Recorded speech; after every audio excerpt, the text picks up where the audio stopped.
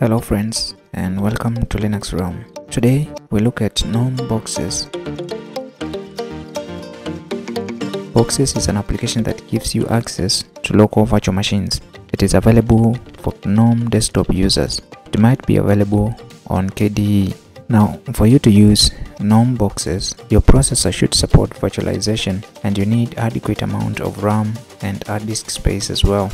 The recommended amount is 8 GB of RAM and more than 20 GB of disk space. Boxes uses QEMU, KVM and libvirt virtualization technologies underneath.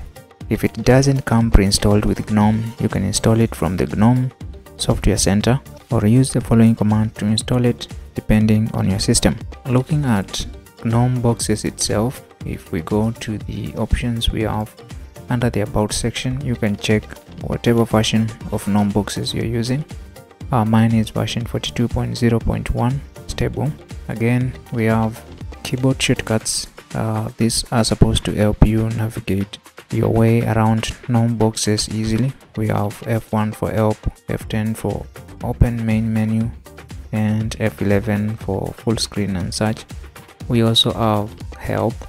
This is a very documented guide for you to get started with Gnome Boxes. Getting started with virtual machines, you can read for yourself how to get started. You can also read about 3D acceleration if your PC has the capabilities, and also creating snapshots. We also have how to create a backup and USB redirections as well. Yeah, it's pretty detailed, so if you need help, it's always available here. You can read from there. Now over here you can see I already have two OSs installed. I have Parrot and Car OS. So let me get back to Parrot. Alright, so while looking at the virtual machines that is running here, if I go to these options above here, is option to send file. So this allows me to send a file from my host PC to the virtual machine. So you can see it's opened a dialog for me to select a file from my local PC. I'll select this one and press open, and immediately you can see it's been copied to the desktop on the virtual machine. Now there is also the option for taking a screenshot. If I take a screenshot here, it will be saved on the host PC in the directory pictures.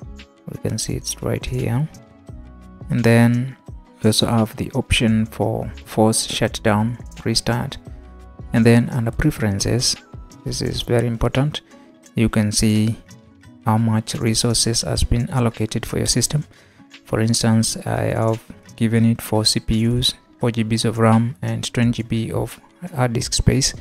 So I can adjust this to either 3 or 2 CPUs if I want, and the memory to either more or less, and the storage as well. I can adjust whichever way I want. You can also allow, if you want the virtual machine to run in background, you can allow from here.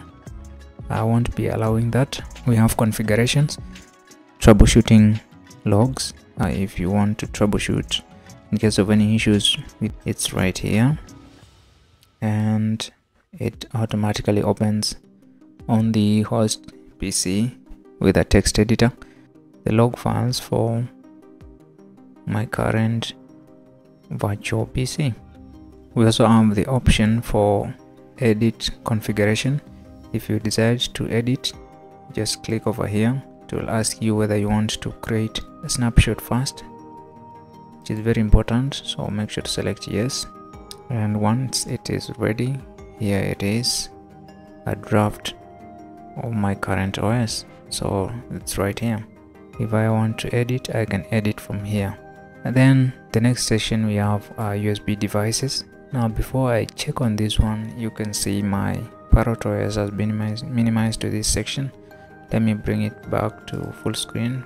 Then if I go back to preferences and devices, under devices here you can see your available USB devices, of which these are devices that are available on your host PC and you can share them to your virtual machine. For instance, we have the webcam. This is for Bluetooth drivers. This is my microphone and a USB storage. So suppose I share my webcam and my Bluetooth and the USB storage. Automatically you can see the Bluetooth is now available here, and I can connect to any device I want from the host from the virtual machine using the shared USB devices, which is now the USB adapter has been shared to the virtual PC. Again, the webcam, I can go over here to cheese and I can launch my webcam. And then for the USB storage, here it is. It's connected to my host PC and now I can access it from the virtual machine. This is very important. This is what I was referring to as a USB redirection. So in case I need any files from here, I can copy them from the virtual machine to the USB, and then on the host PC I'll be able to use whichever way I want. Now if I did not intend to use those shared devices, I can release them. I can release the webcam, the Bluetooth device and the USB storage, and they will revert back to the host PC. Alright, then finally we have snapshots. All the snapshots I've created are listed over here. Now these ones are very important. In case you mess up with your system, you can easily recover. Now if I intend to share files between my host PC to the virtual machine, let's say I take an example of this clip right here. I can click it, drag and drop, and it will be received on the virtual machine, right?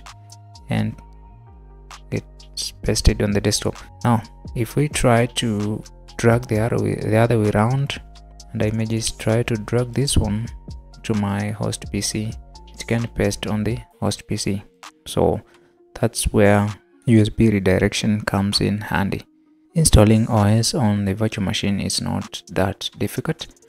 Right now, if I decide to add a new one, I just need to click add over here, and then if it's Ubuntu I decided to download and install, I will select the ones available here. So this one requires you to have internet connection to download automatically. If you already have the ISO file, just click over here, create virtual machine from the file. However, if you want to download another OS that's not Ubuntu, just click download. You will search for whatever OS you want and download the ISO, then you install. But for my case, I already have the ISO file, so I'm supposed to click create here, select my ISO file, just navigate to wherever you have the ISO file and select it and click open, enter username and password and allow it to continue with installation. And that's the end of our today's video. Make sure to give it a thumbs up, subscribe, and catch you on the next one.